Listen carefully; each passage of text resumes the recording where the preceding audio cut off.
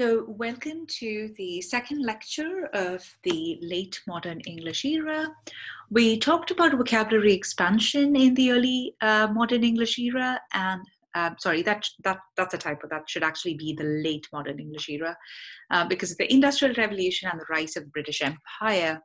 And now I want to come to the fact that English in this era started becoming the lingua franca of the world.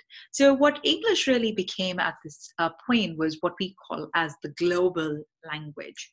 So up until this, the late modern English era, up until like the 17th century, no language had dominance over the world. So there was nothing remotely even close to a global language. And so with the rise of the British Empire, what happened was English started penetrating a lot of different countries, a lot of different areas of the world. And so the language of communication, the medium of communication was English. And so these were the areas where English was really spoken. North America, so that's both USA and Canada from 17th century. Islands of the Caribbean, 17th century. Australia and New Zealand from 18th century. And South Africa from 19th century. So you can see that these are predominantly English-speaking areas today. But you also have areas that are not predominantly English speaking today, like they speak English as a second language, but these also contribute to English as a global language. So these are Southeast Asia, Singapore, Malaysia, Hong Kong, colonies in Africa, Sierra Leone, Ghana, Gambia, Nigeria, Cameroon, Liberia, Kenya, Tanzania, Uganda, Malawi, Zambia and Zimbabwe, and South Asia, India, Pakistan, Bangladesh, and Sri Lanka. So what's a global language? Well, a global language is a language that has a special role in the world, right? It has a special role maybe in like education, it has a special role in government, or it could be a mix of both. And it also has dominant widespread use throughout the country. There are different ways in which languages can have special status. So one is basically it's the mother tongue or the home language. So English is currently the mother tongue of America, even though it's not a language that is native to America by any means, but it is spoken as the first home language. It could be the official language of a country, and so that's the case in India.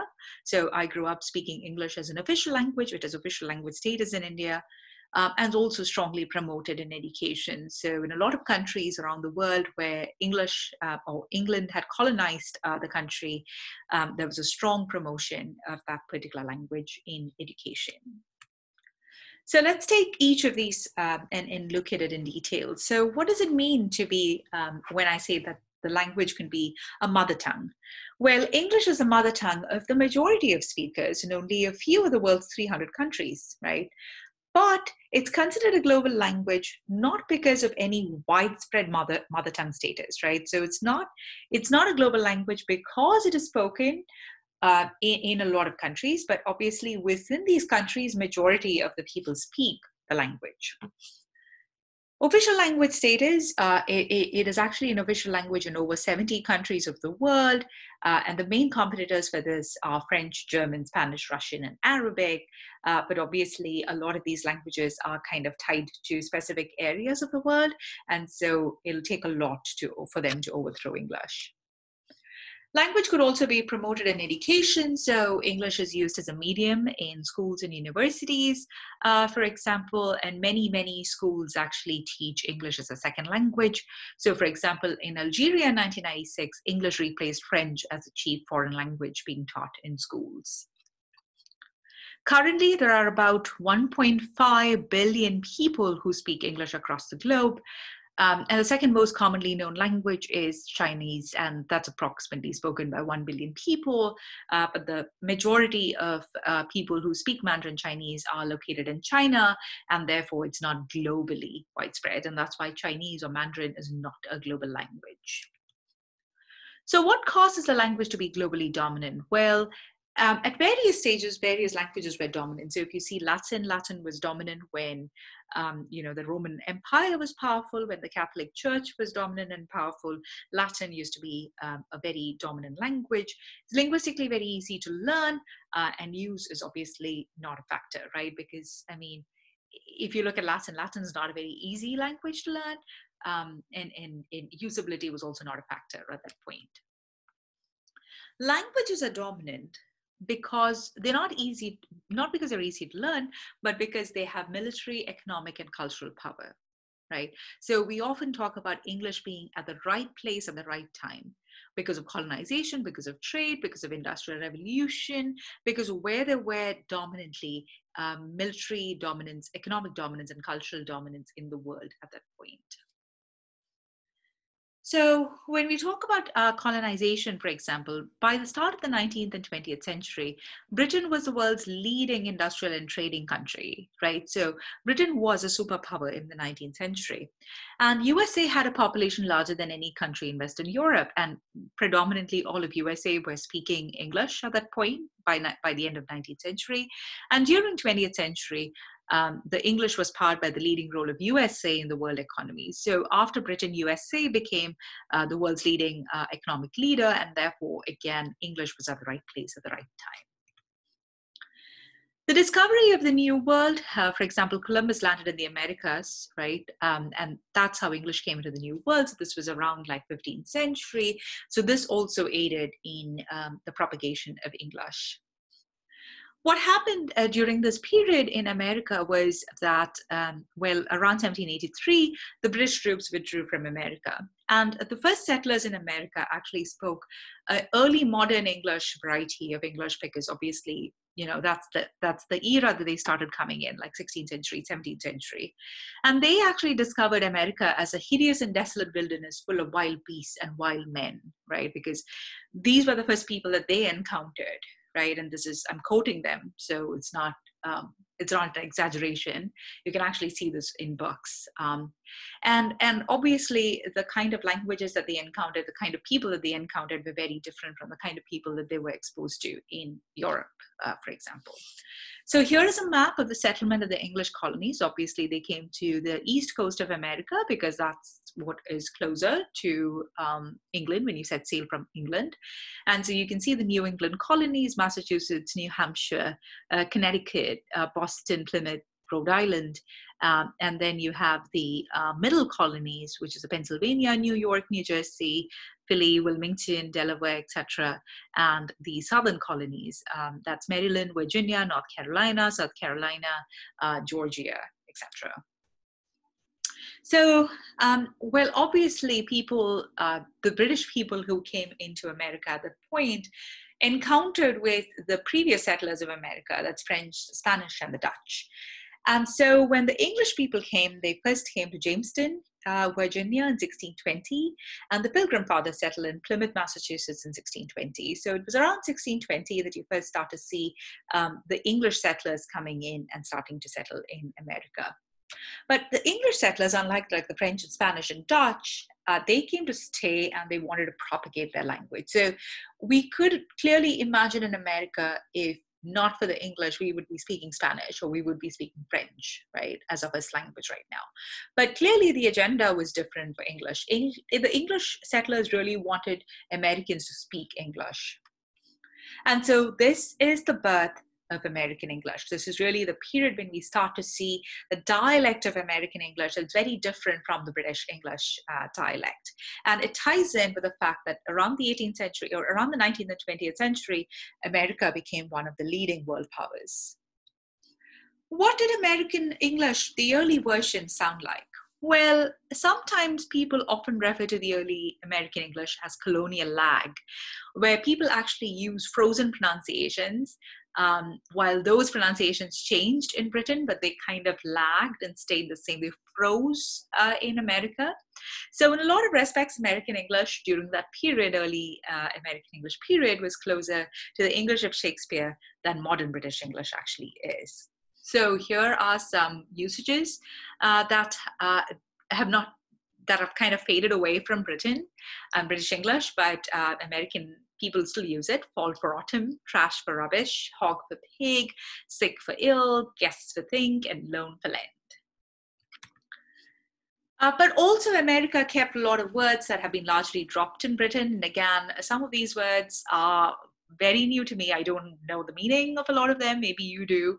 But things like burly and greenhorn and talented and scant and lumber and lot.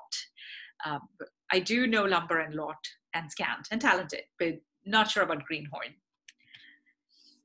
There's also a dialect of English, which is called Appalachian English, which is spoken in the Appalachian Mountains, and this is actually closer to Shakespearean speech. It's often treated as a different dialect of American English, but definitely with ties to early modern American English rather than modern English. So you have a lot of words there that really look like they are from the early modern English era. This is all from the Appalachian dialect of English.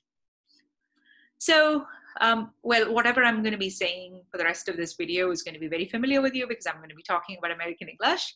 So American English obviously have the vowel a is more prominent than the vowel a. So American English says things like dance instead of dance, or swan instead of swan, or ways instead of was. So you have that kind of distinction. On a personal note, when I first came to America 10 years or so, I would say things with a British accent. So I would say dance and swan and was. And it was really odd teaching, spoiled brats at USC, because obviously they didn't understand what I was saying and they would be like, what the hell is she talking about? So now, 10 years later, I use dance and ways and more of the American English pronunciations because I think I've adapted to speaking that way. But earlier it was really difficult with the the British versus the English kind of the American English kind of differences. So here is another difference: the pronunciation of the R. So in American English, you always roll your R. So you say bird instead of bird in British English, or car instead of car. And in a lot of ways, actually, American English is more conservative. So we have lost some vocabulary like waistcoat and fortnight and copse and fen and heath and moor. But we also have new compounds in terms of flora and fauna. So like underbush and raccoon and woodchuck and sweet potato. A lot of these are actually borrowed from the native Indian languages that existed in Britain before English came in. And obviously British English does not have any of these. And there are spelling differences as well. So in British English, you often see the UE form, right, or the COLOUR for color, cider with the Y, cipher with the Y, pajamas with the Y, tire with the Y. And in American English, you can see it's all with the I, for example, cider, cipher, tire, and check is with the K and not with the QUE.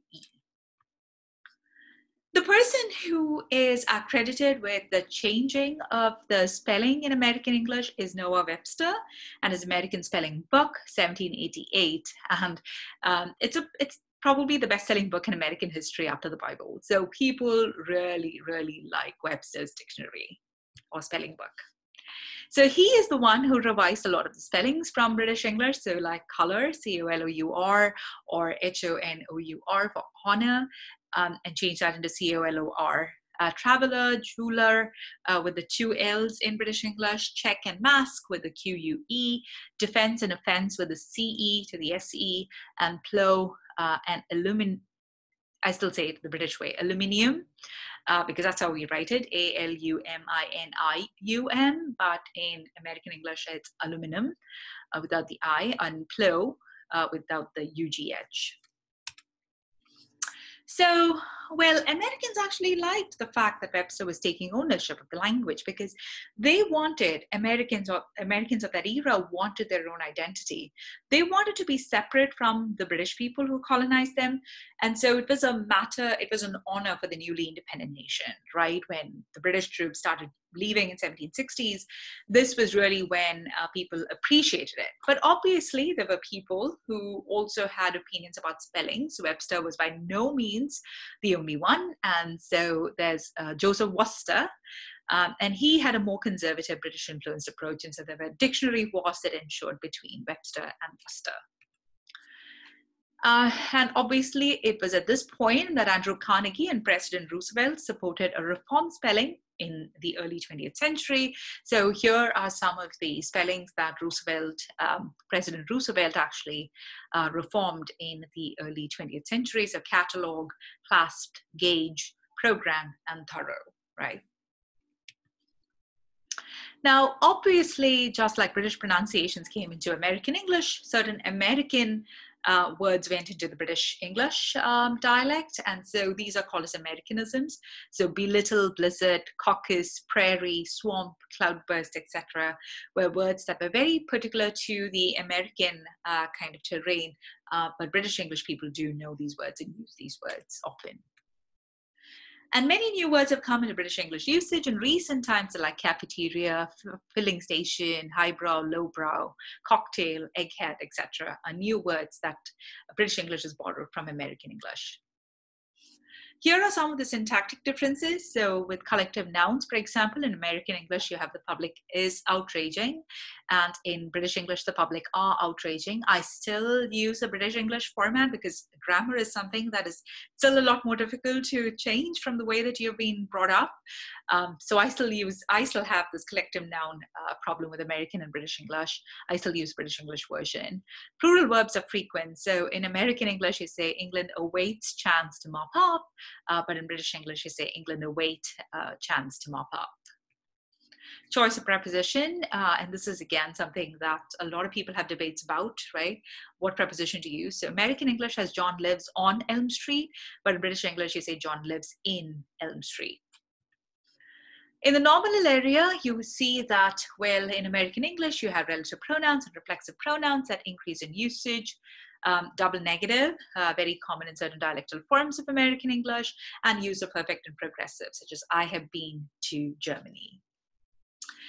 This was also the era when many popular dictionaries, including the dictionary that you used for your assignment 2, were created. So the Oxford English Dictionary began in 1857 and was completed in 1928 in 12 volumes. So it was a project that had a long duration, for example.